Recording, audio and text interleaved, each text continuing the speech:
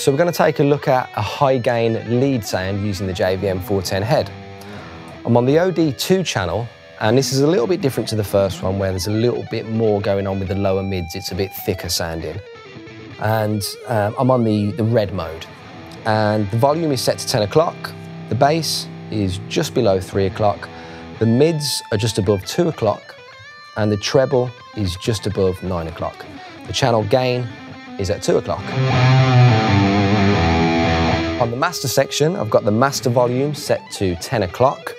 The resonance is also set to 10 o'clock, and the presence is backed off to just below 9 o'clock. I'm using the built-in reverb, which is set to just below 11 o'clock, and I'm also using a delay in the effects loop.